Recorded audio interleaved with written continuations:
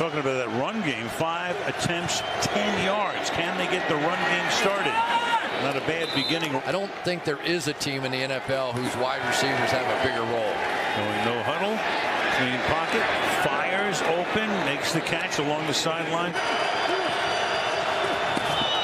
Kupp goes in motion.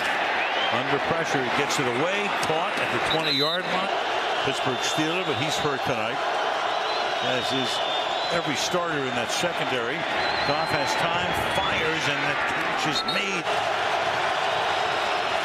Play clock at 2.